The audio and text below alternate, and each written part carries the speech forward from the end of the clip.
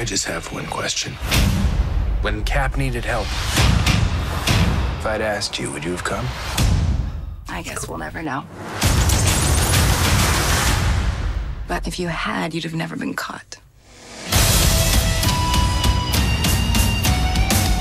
Damn, music's dope. Things, and the people I love the most, they pay the price. Thanks to you, we had to run. We're still Sure, running. why not? Let's go.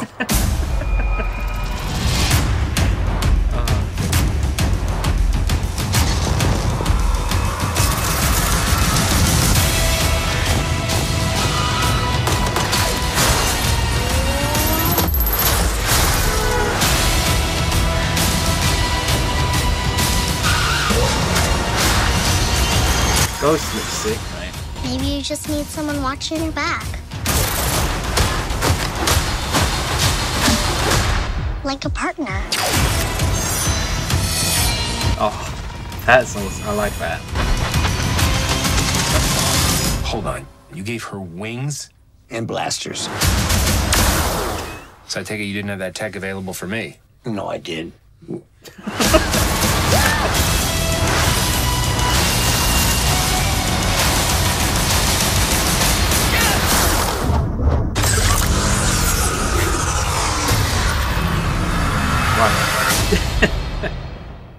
Damn, that looked awesome. That looked better than I was expecting. Okay, let me get the green screen out of the way. It's falling on me. Get up on out of here, man. That looked much better than I was expecting. Damn, we're quite spoiled for Marvel stuff this year. We got Black Panther in two weeks. Oh dear, I better hurry up my Black Panther videos then, hadn't I? And then obviously Infinity War. Come on. I can't wait for that. That's I think I might actually die whilst watching it. The excitement I see when I see like 97, I think it's like what, 93 days left today? Because like on Instagram, they keep showing, it's like counting down the days, and it's just, I can't even explain, boys and girls, how exciting I am. And that's the culmination of my life at the minute, is how excited I am. I was a huge fan of the first Ant-Man. Really liked it. Really liked it. I enjoyed the comedy aspect of it as well, because it wasn't quite Guardians comedy. It's a little more tongue-in-cheek. I prefer grounded things to space films. I like space. Who doesn't like space? Weirdos don't like space. Or Martians. Angry Martians don't like space. I'm calling it now. Angry Martians do not like space. And if there's an angry Martian who sees this and says, yeah, no, actually, I do like space, mate. That was a stereotype you've just imbued upon us all. And that's not okay. Well, then, for that, I apologise, Angry Martian. From the deep. But why do I have a brain? What is my brain on? Sometimes I wonder why I have a brain. You know, you just ramble on about nonsense. But I guess that's why you're watching. Well, no, really, you're watching for Ant-Man and Wasp. Let's be honest. That's why I'm watching this. That's why I'm making the damn thing. Right, key points. I like the carrying after Civil War. I wasn't sure what they were going to do, whether they were going to cut it straight from, like, Guardian style, and have it only a few months after the first film, which could, you know, it could have worked. But I like that they've carried on after Civil War. That's cool, because we might get to see how Scott gets out of the raft, as we see at the end of Civil War. In the Infinity War Prelude comic, I believe they're carrying on immediately from the airport battle. We'll probably, I haven't read it yet, I want to read it. I actually saw it earlier today in Forbidden Planet, but I got the Doomsday Clock instead. Very good series. I believe in that they show from people, from Team Cap going in, getting arrested, or Captain America breaking everyone out, sorry, and them going on the run. I don't know. But yeah, I like they've carried on from that. Wasp looks sick. The team dynamic works really well. That music was also, that song, I don't know what that song was, but I want it. I want to frame it. I don't care if you can't frame music. I want somebody to get that song, take the vibrations of that song, manifest them in a physical way, almost in some sort of disc-shaped format. You know, take that song, put it in a kind of a disc type thing, and then perhaps put it in a small box, small square maybe, and just put it inside that. I call it a CD. But no, that song is awesome. I want to frame it. I want to put it on my wall. That song specifically, I'm going to have it playing. Oh, actually, you know what? It's not inconceivable. I could actually do it, couldn't I? I could have, buy a frame, attach 2 little speakers to the bottom of the frame, and then have it constantly playing. There you go. That's how you frame a song. Sorted, mate. Or you just tell the police it did a murder. Get it?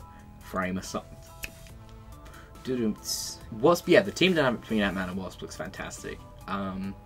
Wasp's costume, I'm not mad on it. I like, well, the colours. I don't like the colours.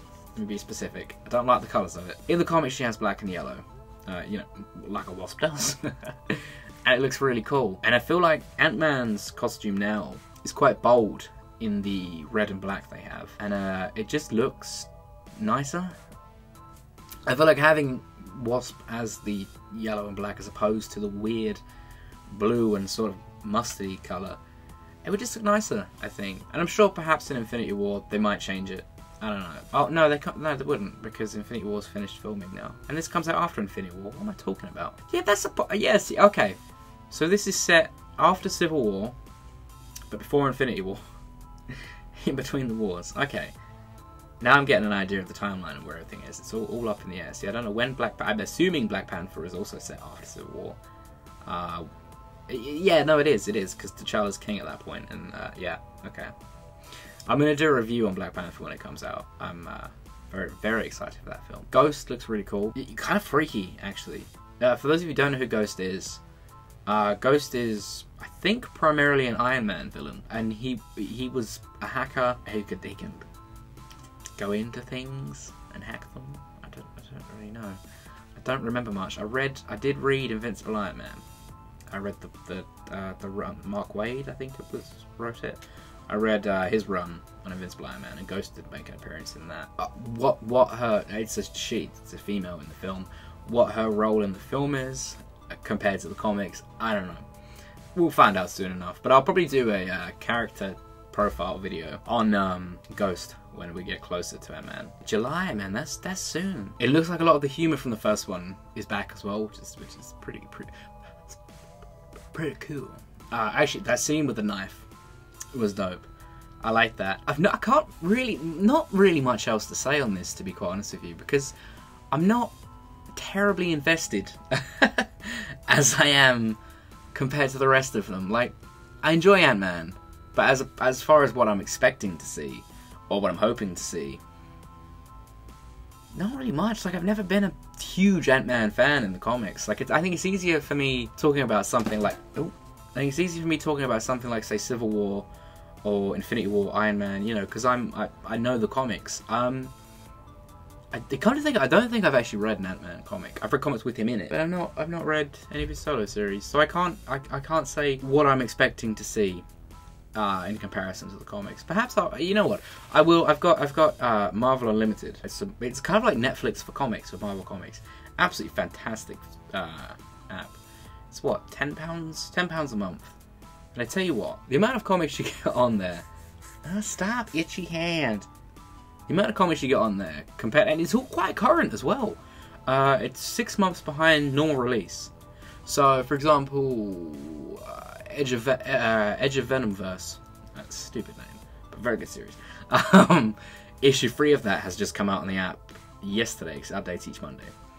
I don't know what issue they're on now, but we still not got to the legacy stuff yet. I think it might be coming next week. Secret Empires issue 7. So it's quite up to date. And you think, for what you would spend on the comics per issue, because I bought, like I say, I bought Doomsday Clock earlier.